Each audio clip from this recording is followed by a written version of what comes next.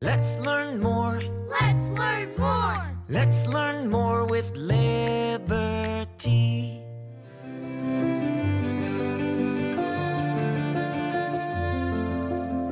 The World Anti-Slavery Convention was one of the biggest international gatherings at the time in opposition to the practice of slavery, which existed all around the world. Held in London in the year 1840, the convention set out to unite all the different anti-slavery advocates around the world and join together to end the practice of slavery.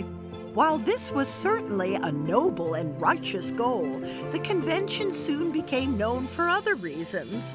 In attendance were American activists like Elizabeth Cady Stanton and Lucretia Mott, who opposed slavery but were also passionate advocates for women's equality. Even though these women were talented and well-respected, they were barred from participating in the events at the convention, and they were told to sit off to themselves in a separate area and let the men participate in the convention. Of course, Elizabeth and Lucretia didn't like this one bit.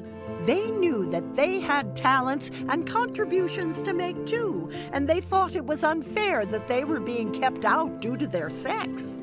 As they left the convention together, they were determined to make a difference back home. They planned to host a convention in the United States aimed at advocating for the equal rights of women in America.